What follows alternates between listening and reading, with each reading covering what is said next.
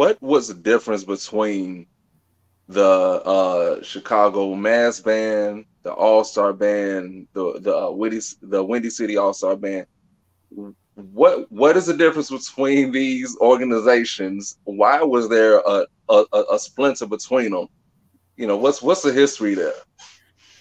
So technically, the Windy City All Star Band and the Chicago Mass Band were definitely two entities. The Windy City All Star Band was more so started by Fred Felder, and he kind of had a cast characters.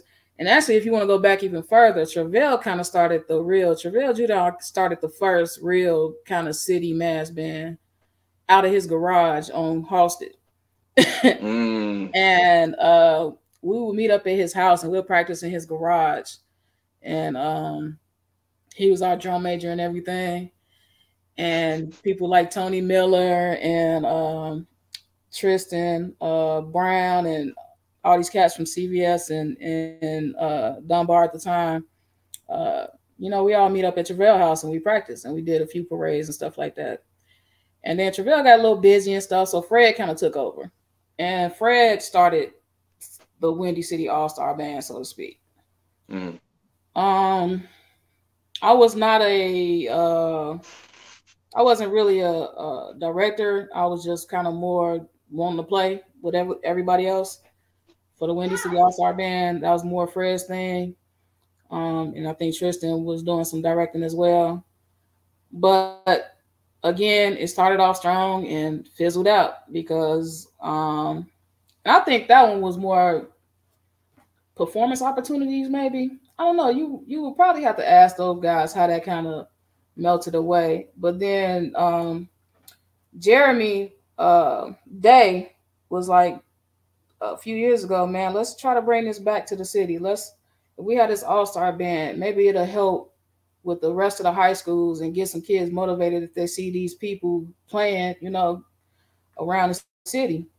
So Jeremy kind of brought me in, and he brought in Lawrence Cooper and Tristan Brown. And we said, all right, cool, let's do this. And it started strong. There was no promises of any money or anything like that. It was just for the love of it. Just come and play. Just come and play. And so we tried it. It fizzled out. Came back, tried it again with some guys who did make us some promises. They made us some promises, and then they fizzled. They reneged on their promises, and that fizzled out.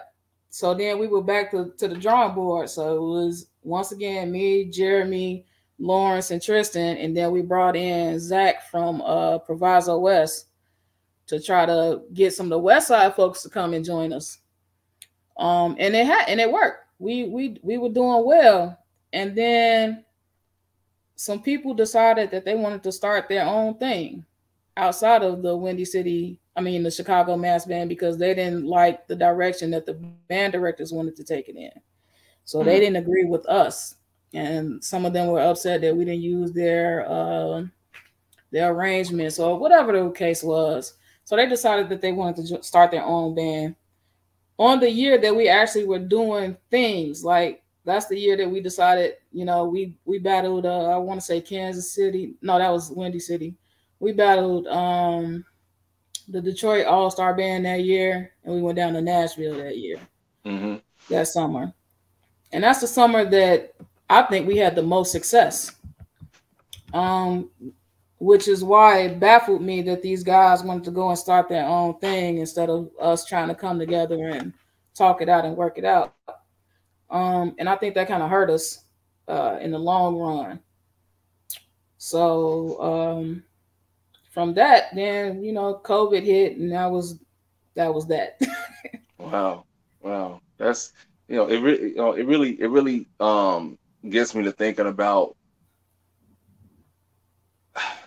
how do we get to a point where we're able to see the bigger picture, where it's not just about us, not just about us individually or the schools that we came from, but there's a larger responsibility to Chicago because you will see some of these other cities, especially down south, and even some of the Midwest, like you said, that are a lot bigger and have had longevity, is because there's been a central vision, and even if everybody doesn't agree, there's still like okay, well, this is still the best situation to be a part of. Let's at least try to change it, for the best. Yeah.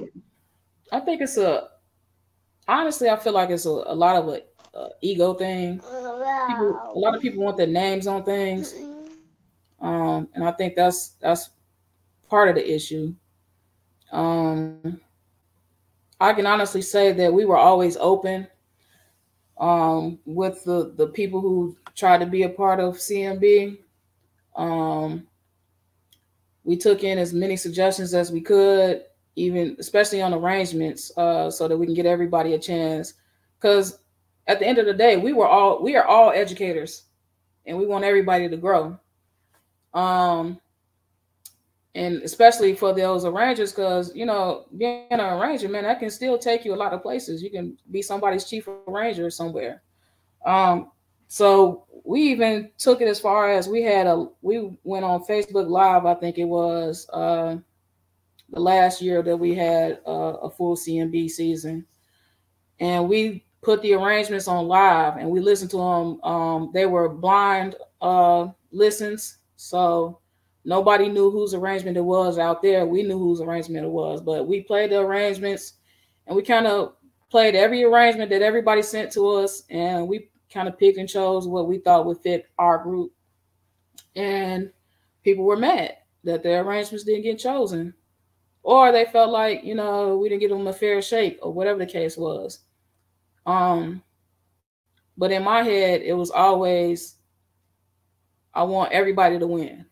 I want to put CMB on the map so that all the city schools, because that's where it's kind of dying, is in the city, so that all the city schools can see, oh, this is where we can go, or this is what we should sound like, and have and be able to reach out to band directors in the city and say, hey, why don't you send out your kids to us, man? We'll send them back to you better.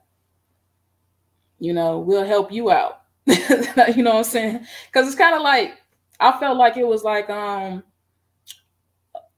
it was definitely a way for me to reach those kids and grow programs. That was always my intention, to eventually have more high school kids involved in it than alumni. And even to this day, I would like to eventually try again, but I would really just want it to be the high school kids, because some of our adults, we just bump heads, and it's natural. I'm not blaming anybody at all, but sometimes egos get in the way. Sometimes people just don't agree on things, and sometimes people just bump heads. Yeah, and I'd even just wonder that, even some of those instances you were talking about, those people who may have felt like their arrangement or their idea wasn't taken into account. What do they have today? Do you see them on the stage? Because if I'm demanding, so I got my daughter here. It's all good. But if they're demanding, oh well, I feel like my idea is the best. You need to take mine. Okay, well, especially post COVID, here's your chance. What you doing? Are you doing anything now? That it really makes me think about that. What